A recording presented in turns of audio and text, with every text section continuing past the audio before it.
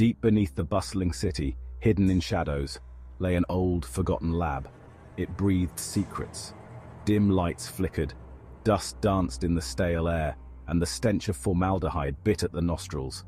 It was a place of forbidden knowledge, a place where life and death played a dangerous game. Jonathan Crane, a young scientist with eyes that burned with ambition, surveyed his domain. His lab was a testament to his genius and his folly.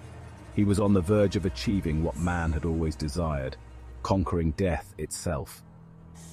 Jonathan ran a hand through his sleep-deprived hair, his gaze falling upon a syringe filled with an eerie, luminescent green liquid. This was it, the Lazarus formula, the key to reversing death's cold embrace. Years of relentless research, countless failed experiments.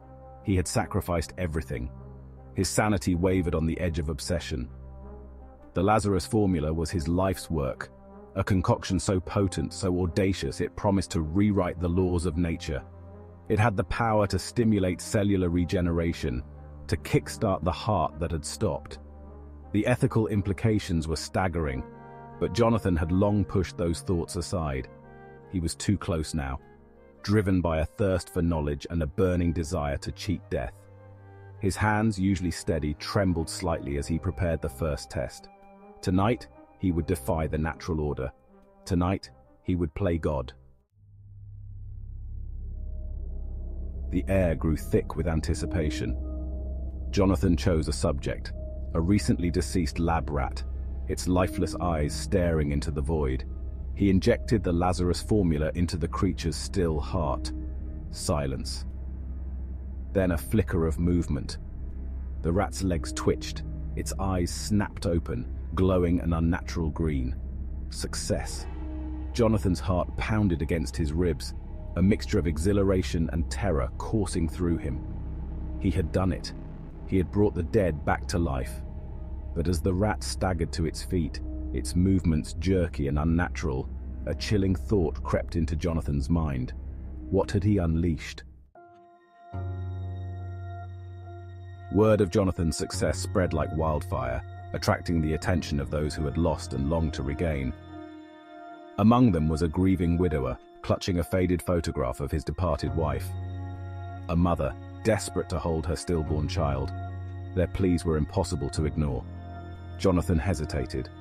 He had resurrected a rat, yes, but a human being? The ethical implications now hit him with full force, a tidal wave of fear and uncertainty. But the pleas were too strong, the lure of playing God too intoxicating. Jonathan agreed to bring their loved ones back. The reanimated souls were shadows of their former selves. Their eyes held a hollow, distant look. They moved with an unsettling jerkiness. They were alive, yes, but were they truly living, or were they merely existing, trapped between two worlds? The line between life and death blurred, and Jonathan found himself lost in the haze. The reanimated yearned for their old lives, their memories fragmented and distorted. They were strangers in their own bodies. The world they woke up to was cold, unfamiliar. The weight of his actions pressed down on Jonathan. The lab, once a sanctuary, now felt like a prison. The line between life and death, once clear, had dissolved into a murky abyss.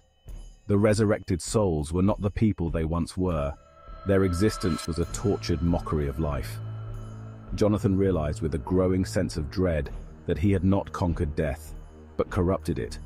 Jonathan was in too deep. He had opened Pandora's box, and there was no closing it. The curse of the living dead had been unleashed,